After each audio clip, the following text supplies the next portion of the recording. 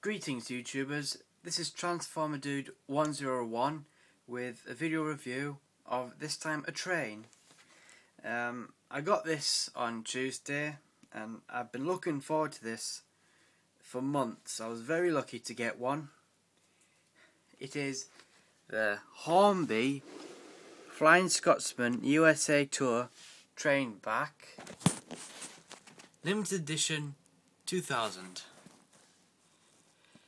As you can see, it is of course the Flying Scotsman.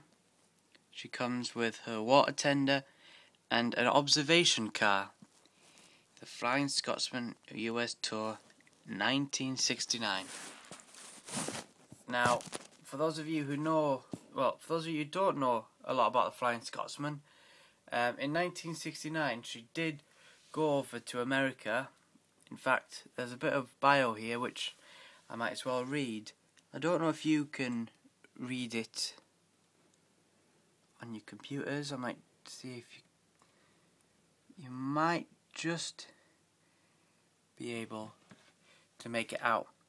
In 1969, the Flying Scotsman, which was at the time under the ownership of Mr. Alan Pegler, was destined to make a long journey to the United States of America, where it travelled some 2,200 miles from Boston to Dallas and then on to Houston. The train pulled by the Flying Scotsman was principally a trade train, but amongst the vehicles was a former Devon Bell observation car, which was eventually, having toured with the train, left in San Francisco, where it remained before being repatriated some 30 years later. I hope I said that right. This pack is representative of Flying Scotsman and the observation car, as they were before the long trip to the USA in '69.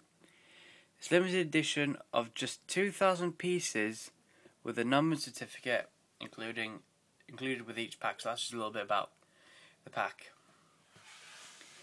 I'll just move this back a bit. Right, the box itself. Now, the box is very, very nice, made of a very nice plastic. Of course, you have a picture there of the train pack, and you have the line from the old British Rails crest, the early crest, which I think is a very nice touch. Sorry about that. Trains for the collectors. Of course, this is a collectible item. A nice little American flag here.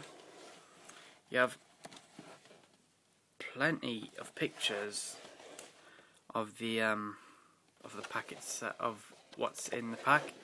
Of course, you have this little bit here, and you do get a little bit more information.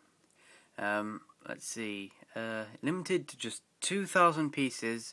This special celebratory pack contains an A3 class Flying Scotsman locomotive with 2 tenders and a Pullman observation car, together with a numbered limited edition certificate. A beacon of modern achievement, Flying Scotsman represents the golden age of British ingenuity and invokes the glamour, elegance and romance of the Art Deco period.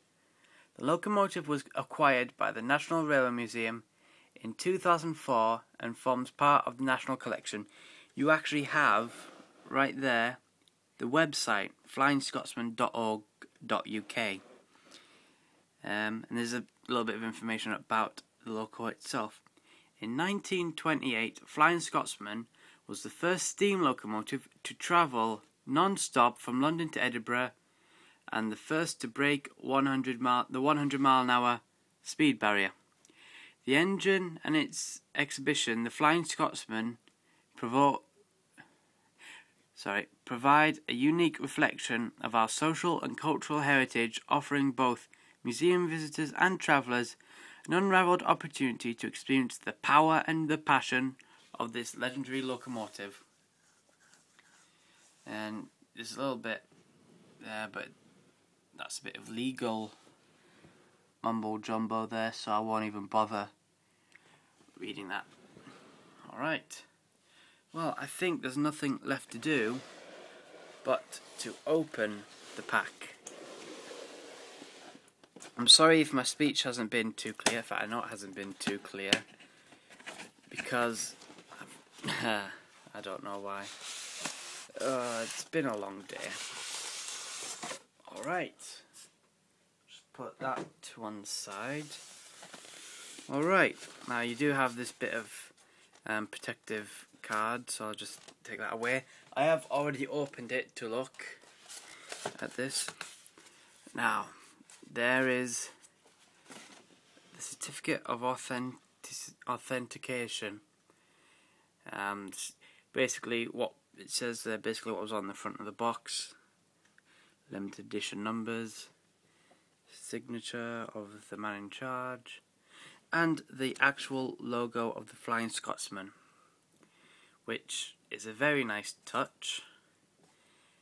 This is very nice. This is the kind of thing you'd want to frame. Alright.